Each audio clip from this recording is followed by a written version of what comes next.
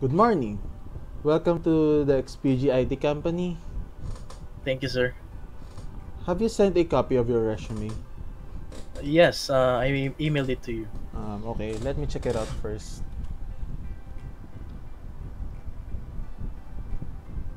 So, tell me about yourself. I am an IT manager for my previous job. I handled the creation of the vision of the IT department and measuring team development and key performance indicators, or what we call KPIs, identifying business opportunities and dangers in collaboration with organizational leaders, IT infrastructure development initiatives, security and IT expenditures are all synthesized and reported on. I used to be a software developer before I became an IT manager and thought to myself that I need to grow more. So I developed on myself, and from the skills that I honed, I landed the job to be an IT manager. I am an introvert. I usually like to have alone times, but I don't dislike socializing as it is a key component when it comes to being an IT manager.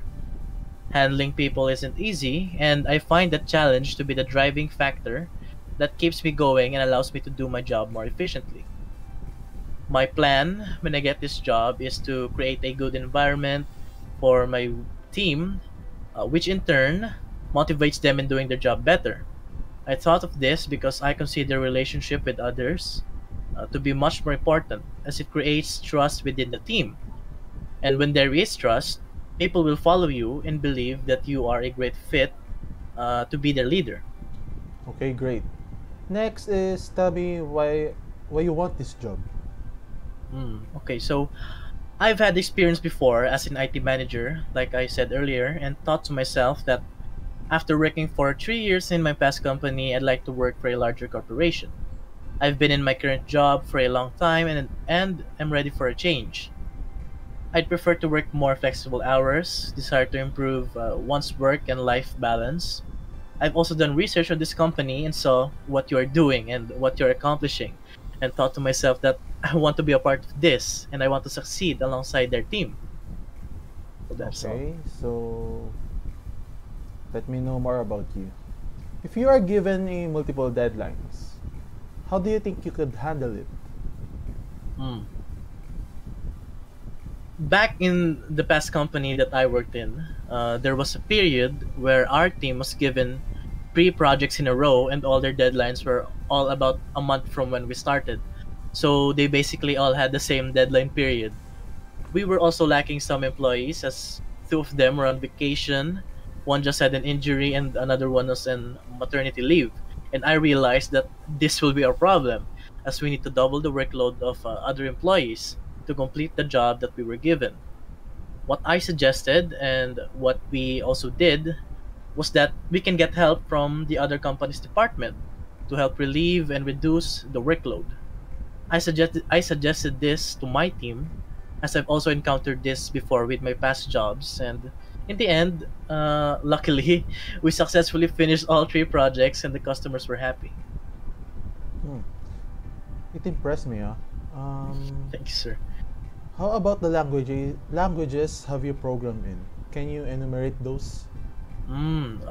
As written in my resume, I can program in C language, Java, JavaScript, Python, and SQL.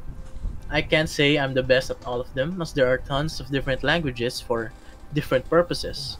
But there are a few languages that I can be more efficient with, as I've had experience with them like Java, Python, and SQL. If need be, I can learn new languages needed for a job. Or if a client needs code to be written in a specific language, I can adapt. I can adapt to that. Okay. To move on, can you describe the skills you have that makes you suitable for the job or the job you're applying for? Hmm.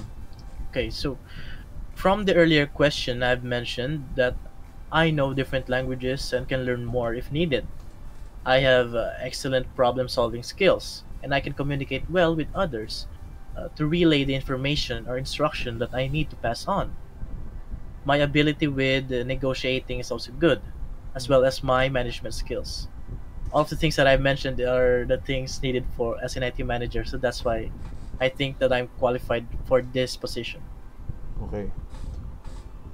What are the challenges you expect from the job you're applying? And how do you think you would handle them? Mm. The first challenge is to create trust and bond within the Yeah. workspace. I need to show to my coworkers and employees that I am competent enough to be employed in my position, to be where I currently am. I learned before that I need to listen more and act on the feedback that people give me. That way, they can see that I can change what is needed to change. I also need to show that I trust people when it comes to doing their jobs. That way, I can empower them and they can do their tasks well. There are a lot of ways in building trust, and I plan on developing that. When it comes to technical challenges, it all just really depends on teamwork. I can't work all alone. That's why we have a team. It's always a team effort. By developing trust, like I said earlier, teamwork becomes much easier and more efficient. My team relies on me to guide them. I rely on them to act accordingly. Without teamwork, we can't really accomplish anything. Okay. So just to quiz you a little bit about your knowledge in IT or information technology, Mm. in network security, what is your thoughts or what do you think is a honeypot and why is it used?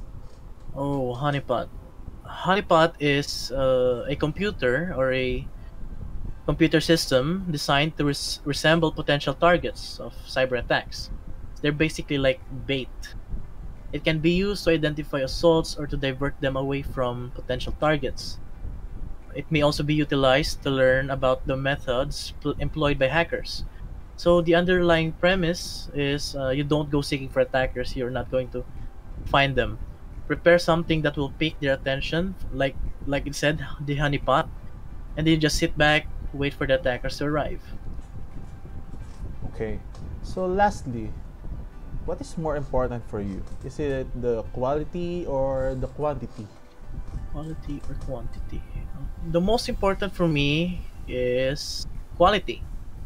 Yes, having mass production of a certain thing can be good in certain cases, but in this job, you can't get away with code that isn't properly debugged or properly arranged.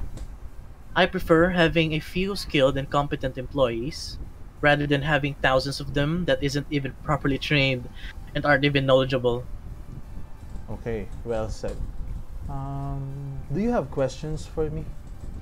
I actually have two questions, sir. So the first one is, what, in your opinion, is the single most essential measure of success in your role?